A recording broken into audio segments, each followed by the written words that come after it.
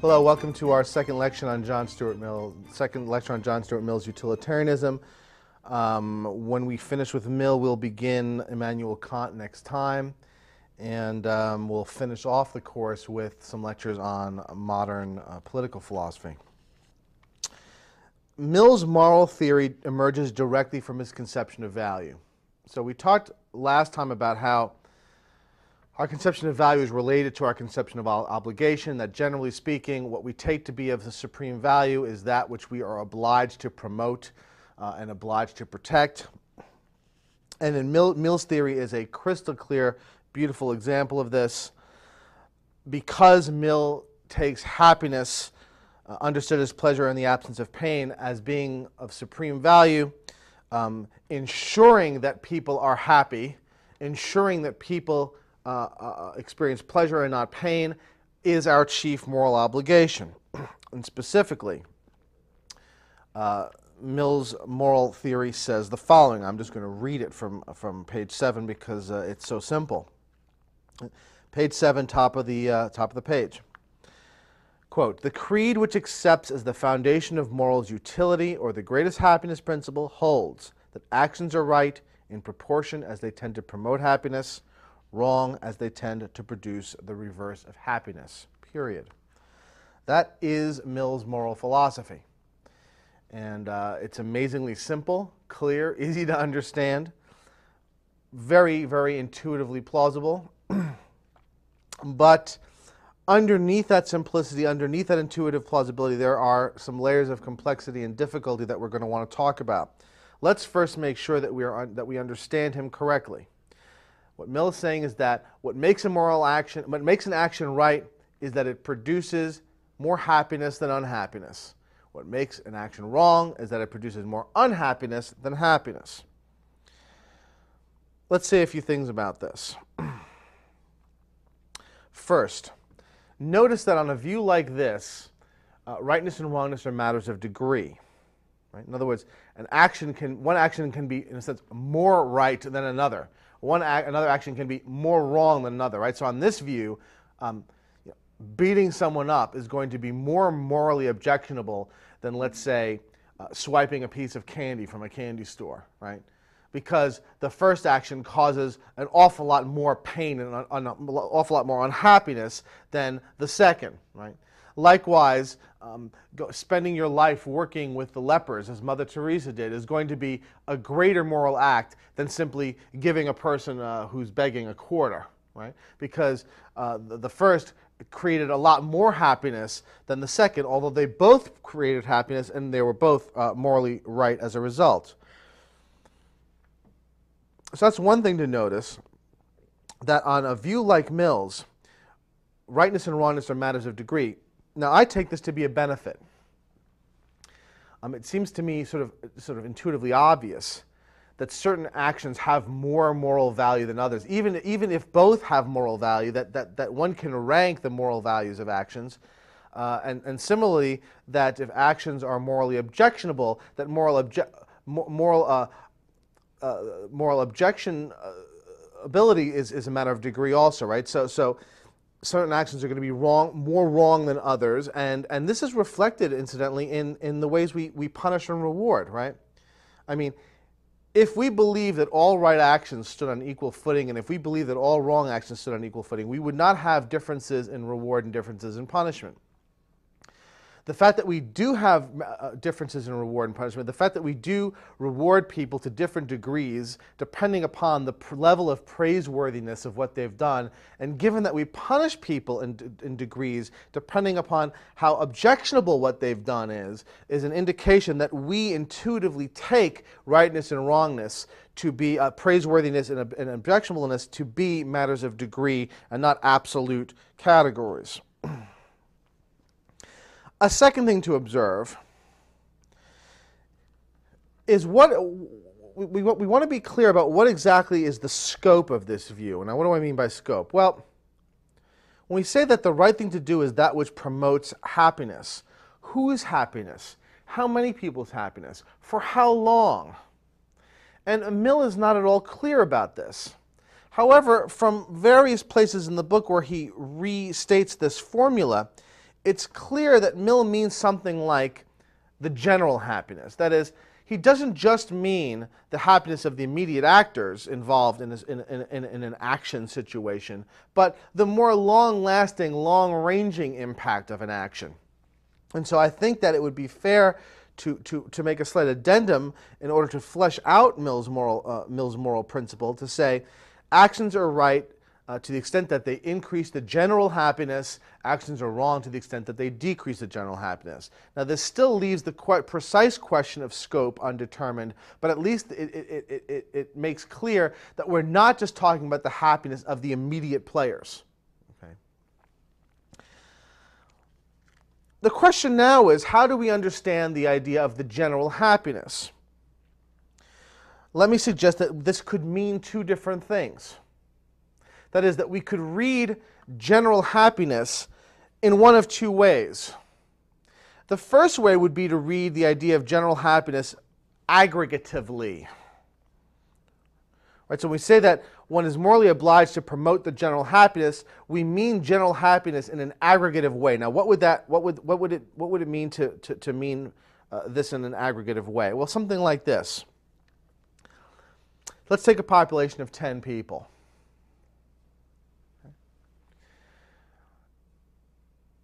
The idea would be that the right thing to do is that which creates the most happiness amongst that entire population, however the happiness is distributed. So suppose that one action will produce, as if we can count this way, but let's suppose that one action would produce 1 unit of happiness per person for a total of 10 units of happiness in the overall population. Suppose that another action only will make 5 people happy, but it will give each of them 3 units of happiness for a total of 15 units in the population. On the aggregative reading of the principle of utility, the second action is preferred to the first because the total amount of happiness in the population that results from the action is greater in the second case than in the first, even though in the first case the happiness is more evenly distributed. On the aggregative reading of the principle of utility, on the aggregative reading of Mill's moral philosophy, what the ultimate aim of our action should be is to promote the general happiness in the aggregative sense, to create as much happiness in a population as is possible without respect to distribution. Now, the aggregative reading contrasts with what we'll call the distributive reading. On the distributive reading, what's more important is the distribution of happiness, not the overall amount.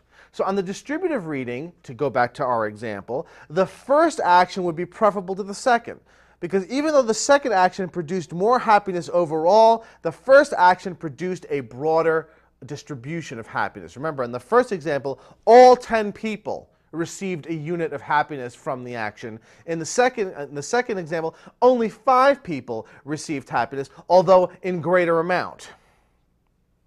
On the distributive reading, the first action is preferable because on the distributive reading of general happiness, what matters is the distribution of happiness in a population, not the overall amount of happiness in a population. There is a good deal of debate about whether Mill intended the principle of utility to be understood aggregatively or distributively. This, of course, is an historical question. That is, the question of what Mill meant by general happiness is a purely historical one. It's of historical interest. We want to know what he thought. Notice, it's not of interest with respect to the truth. That is, which theory ultimately is the better theory depends on factors that have nothing to do with what Mill believed. Right? It might be that Mill intended the theory to be read aggregatively, but that the distributive reading is a better reading.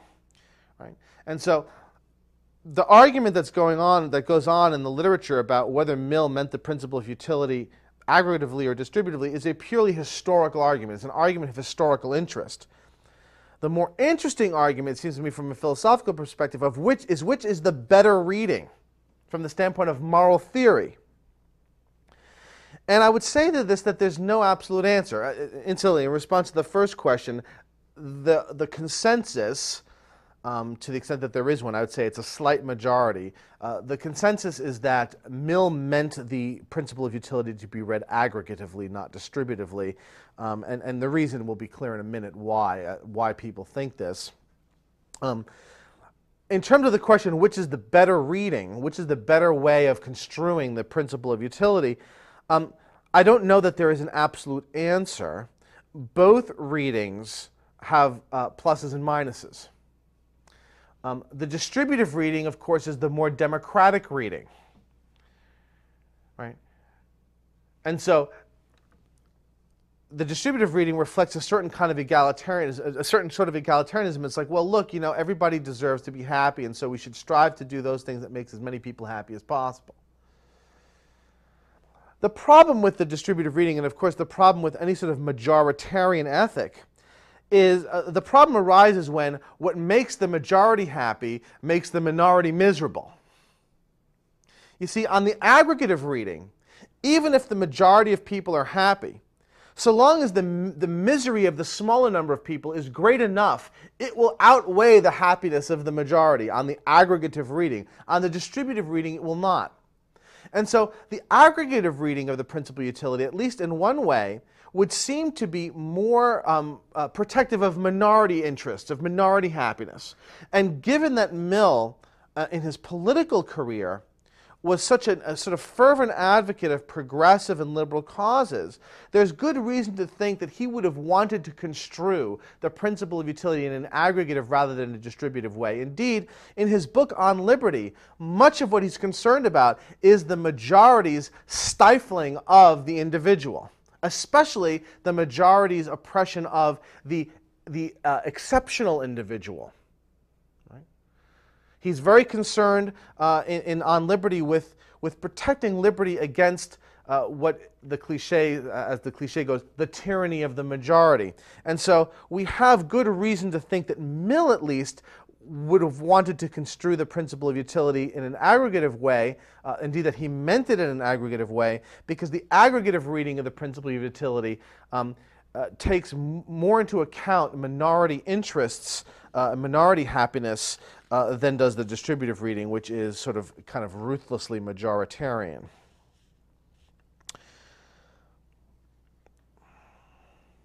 Now, one initial objection to the principle of utility, to Mill's moral theory that Mill considers, is the objection that the theory is impractical.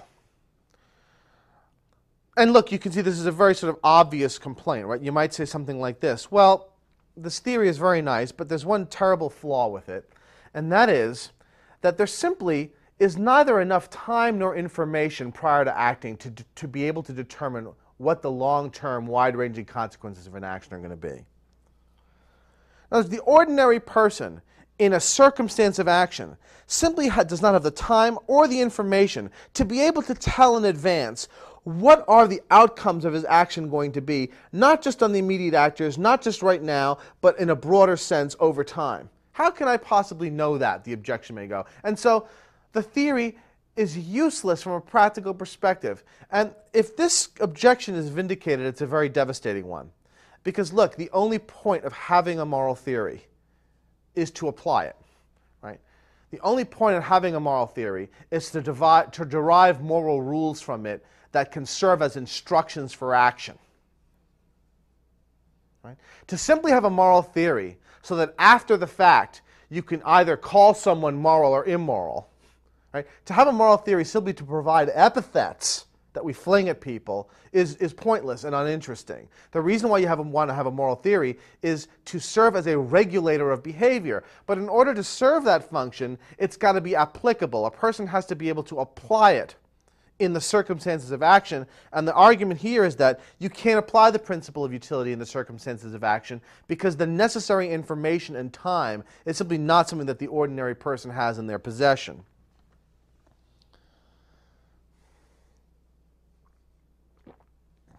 Now, Mill's reply, at least on the surface, it seems to me sounds pretty strong.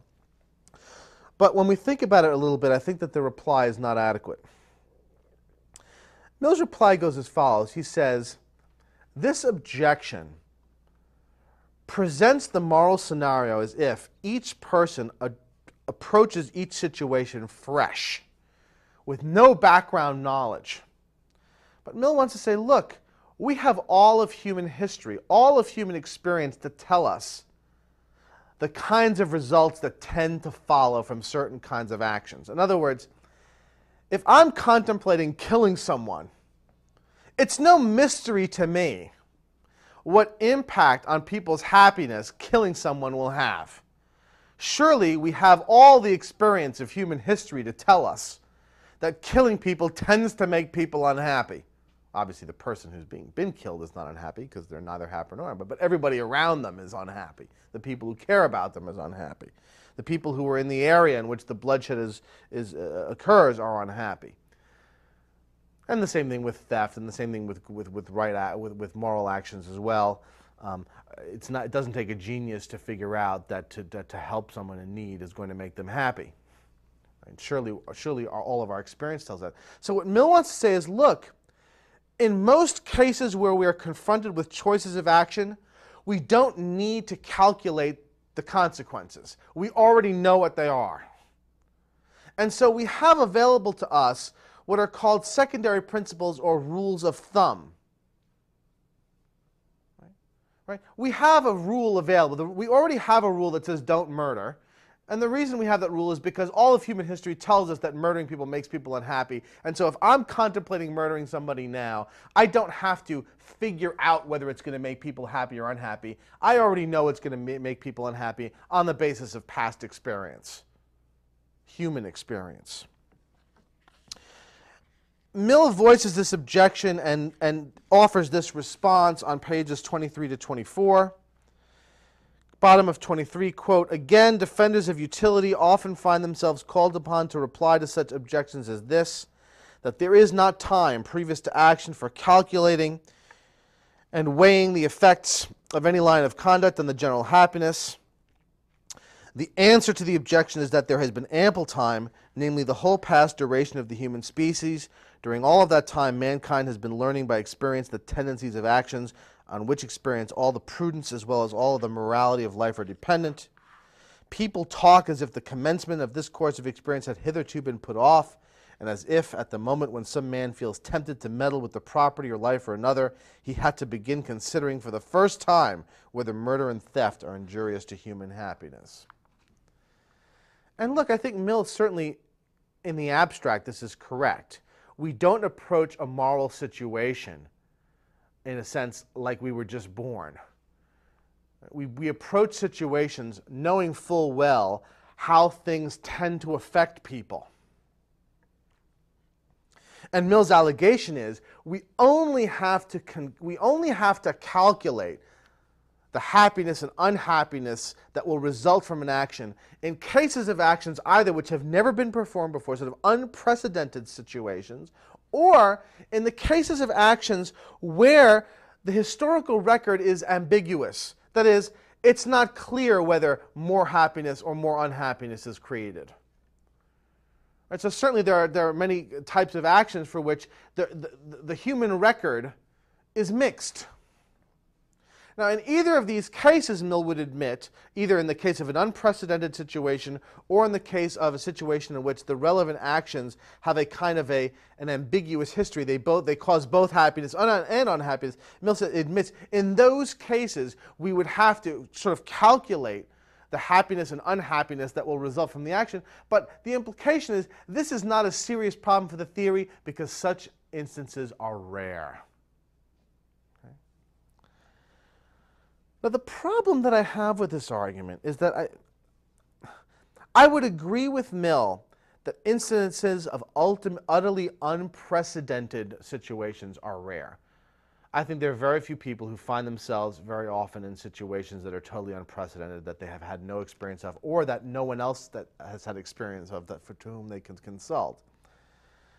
But I'm not nearly quite as sure about the second point. It seems to me that the number of actions or types of action whose history is mixed with respect to creating happiness and unhappiness, not only is it not rare, it's very common. I would even say that things like killing, if you think about the last century, right? I mean, certainly, I guess in an overall sense, all the killing that was done in the last century caused unhappiness, but think about it on the other sense. I mean, a lot of the killing also created happiness. I'm sure, absolutely certain, that the American public was very happy when the Second World War ended with the bombing of Hiroshima and Nagasaki. Very happy for the war to be over, very happy to not have to engage in an invasion of the Japanese mainland, very happy for any number of reasons. But the point is, it's not at all clear that that act created more unhappiness than happiness. Sure, it created more unhappiness for the Japanese, but I'm not sure how the utility calculations would come out if you compare that, considering how much bigger of a country the United States is than Japan, and how much potentially more happiness there would be to be created in the American population. And so I guess what I'm saying is, I think that the argument, the objection, has a lot more bite than Mill gives it credit for, because I don't think that the number of instances in which we are confronted with actions whose history is checkered with respect to creating happiness and unhappiness, I don't think that that's rare. I think that that's common. And to the extent that it's common, it means that we do have to calculate the effects of an action, and then the objection that there simply is not time or information to do this prior to acting, I think, has great bite. So I do think, to a certain extent, to perhaps a great extent, there is a certain impracticability of the theory.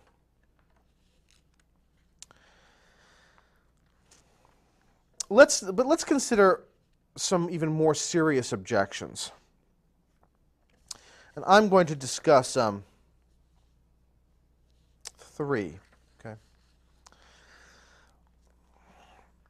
One objection that I think is probably the most commonly voiced one is that utilitarianism, if one considers hypotheticals, or even if one looks at human history in order to sort of make moral judgments about past events, utilitarianism often yields very morally counterintuitive results. Notice I say results. The theory itself, I think, is very intuitive.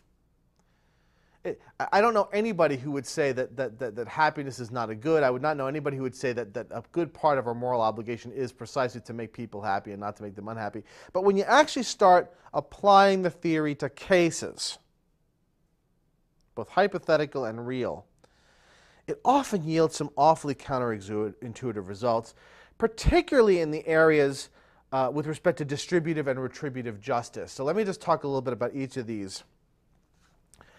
Distributive justice speaks to everyone's getting their fair share. Right? Distributive justice is a matter of fair distribution of goods, okay? And fair distribution of harms as well.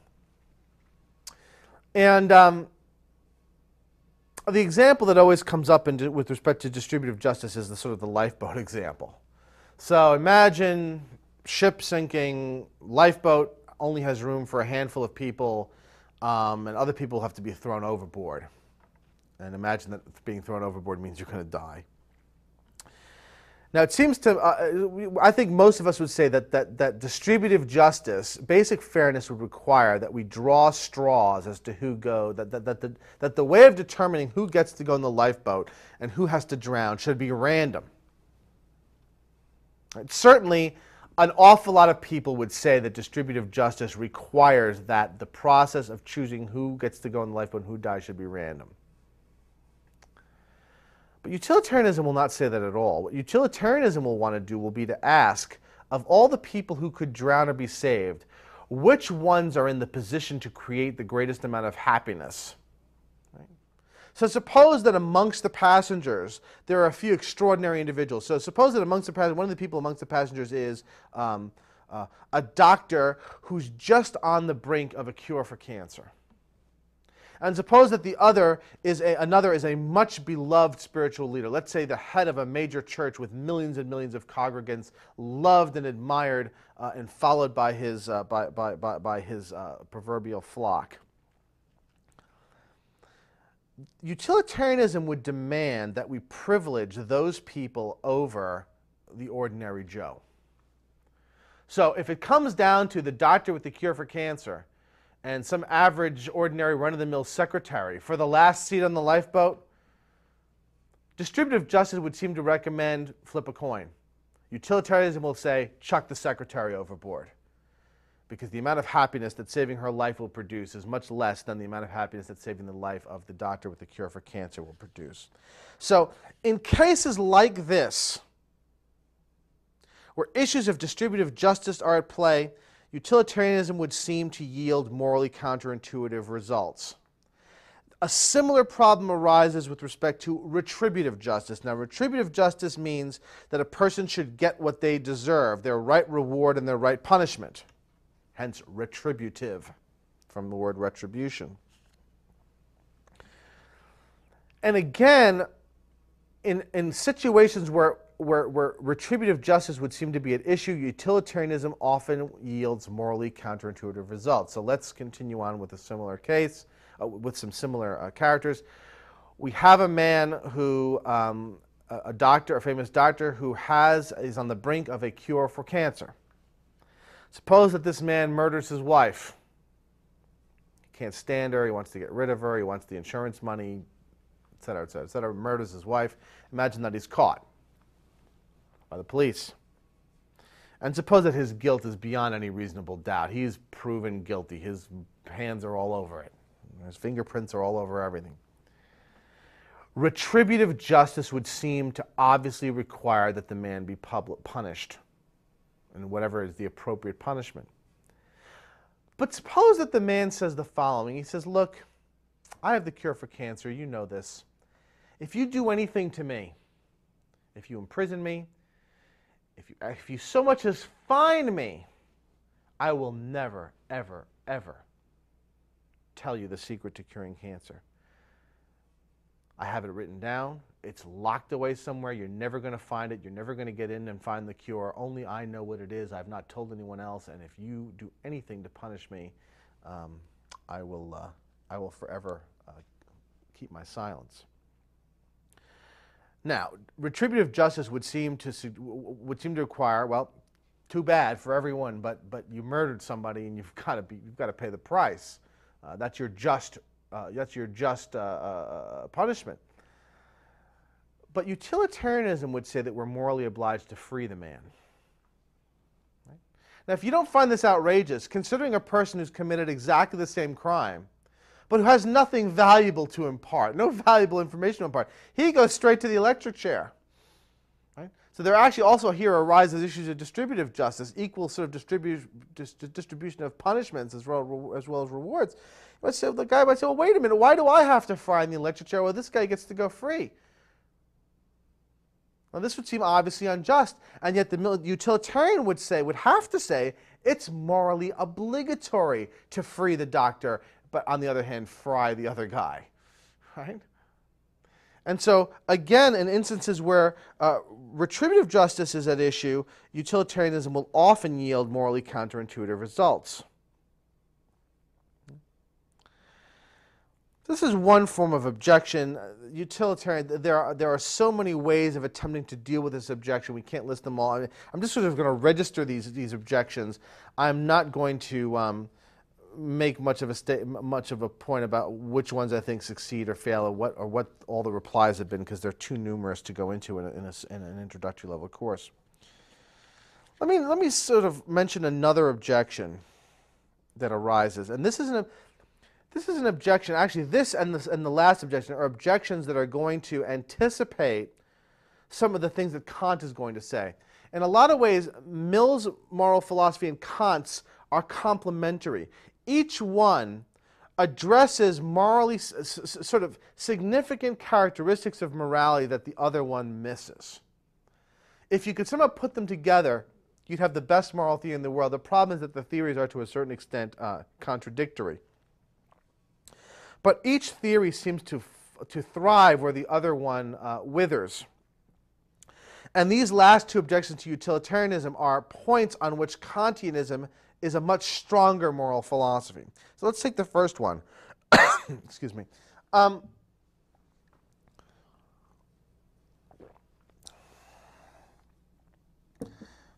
The utilitarian is focused entirely on the outcomes of your actions, right? Utilitarianism is, as we've just defined it, a consequentialist moral philosophy.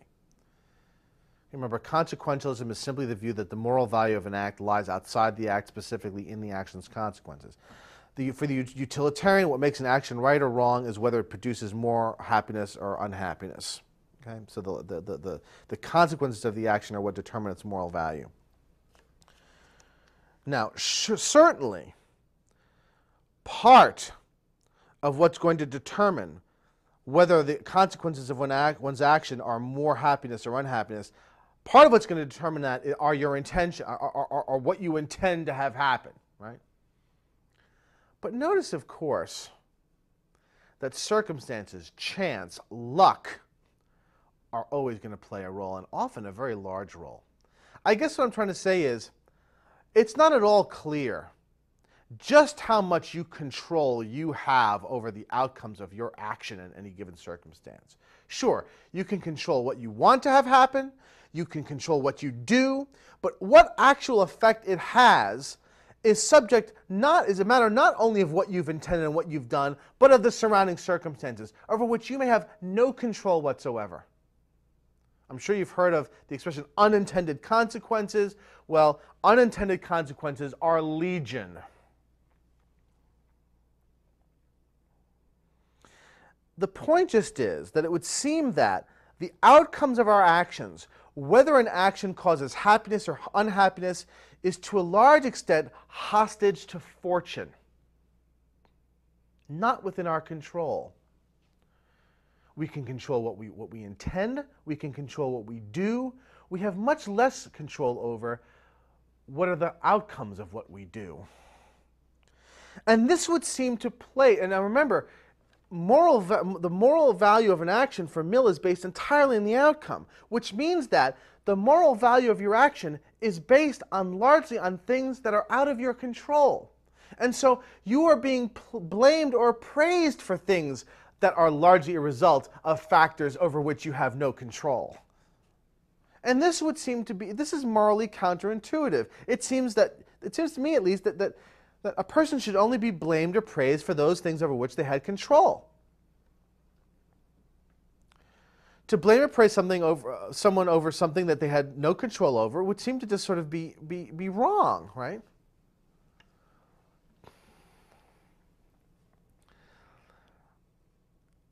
And this is a serious problem. This is sort of the problem what's known as moral luck, the problem of moral luck, and that the utilitarian ties moral value to outcomes in such a way that the moral judgment of a person on their actions is going to be based largely on factors that are out of their control, that they, in a sense, had nothing directly to do with. And many people have found this to be highly objectionable. And objectionable because it clashes with our ordinary intuitions about how praise and blame are to be ascribed. We typically don't praise people for things they didn't do on purpose, right? If somebody, look, we praise somebody who, let's say, through brilliant effort and talent and ingenuity and effort achieves success. We don't praise someone who wins the lottery. I mean, we might be happy for them, but they haven't done anything praiseworthy because they won by accident, right? Something good happened by accident. And similarly, we tend not to blame people for things that are not the results of their own volition. And so, the fact that the most important factor in the moral evaluation of an action is something that rests on circumstances that are largely out of an agent's control, subjects moral value to a kind of fortune or luck which is thought by many to be counterintuitive and problematic. And while we're on the subject of intentions, let's just to sort of make the last point, and again, this will point us directly towards Kant's ethics. On the utilitarian view, intentions are absolutely irrelevant to the moral value of one's action. And this, again, would seem to just be crazy, right? Surely your intentions are relevant to the moral assessment of what you've done. Think, for example, let's take another case. Imagine that I'm walking down the street and I see a woman drowning in a pond. And suppose I rush to save the woman and I pull her out of the pond and I save her life. And so certainly the consequence of my action is a good one. Right? My action created more happiness than unhappiness. But let's suppose that I did this for entirely selfish reasons. Suppose I actually don't care whether the woman lives or dies. The reason I saved her was that I saw an opportunity to become a local celebrity. I thought, if I save that woman from drowning, I'll be in the newspapers, I'll be on TV, I'll be a local celebrity, people will love me, I'll get all kinds of kudos, and I'll get, gifts, and the mayor will give me the key to the city, and so on and so forth. Okay? So suppose that I did something that has a positive outcome, but that I did it for utterly craven, selfish reasons. Now imagine another person, exact same situation. The person walks by a pond, sees a woman drowning, saves the woman's life. In other words, suppose that the second person's action has exactly the same outcome as mine, as the first. But suppose that this second person saved the woman because he has a deep-seating love for human life. He believes that that woman has a right to live, and he's going to do everything in his power, even risk his own life to save her. Now, according to utilitarianism, our two actions have identical moral values because the only thing relevant to the assessment of the moral value of an action is the amount of happiness that it produces. But I think that every one of us would want to say that the second person's action was more morally worthy than the first because of the intentions on which the second person acted as opposed to the first. And what this would suggest is that intention is certainly morally relevant to the value of an action and to the assessment of a person. And this is sort of one of utilitarianism's great acknowledged weaknesses. It leaves no room for the moral relevance of intention. Now, Kant's moral philosophy is going to leave room for that. The problem with Kant's moral philosophy is that it leaves no room in the moral equation for outcomes, for consequences. In a sense, Kant and Mill's problems are mirror images of each other. Right? Mill has what Kant lacks, and Kant has what Mill lacks. And this strikes me as sort of an interesting situation, and it suggests that they each have a part of the truth about right and wrong, albeit not the whole of it. I want you to start reading Kant. Kant is very difficult, much more difficult to read than Mill. Mill, of course, is writing in English and is a clear, straightforward writer. Kant writes in German, so this is in translation, and even in German is known to be a very convoluted, complicated, turgid sort of writer. There's a few things I just want you to pay attention to. I first want you to see if you could explain, right, earlier on in the course, we described the difference between, on the one hand, consequentialist moral theories, and on the one hand, and deontological moral theories on the other. I want you to try and explain the sense in which what makes Kant's moral philosophy deontological rather than consequentialist. Okay. Second, I want you to pay attention to the role that intentions and principles play in Kant's moral philosophy. Also in the role that reason plays. See if you can, in a, let's say, short paragraph, explain in what sense does Kant think morality is rational? In what sense is our moral duty a requirement of reason or an obligation of reason? These are all things I want you to think about for next time. Okay? So we will begin with Kant next time, and I will see you then.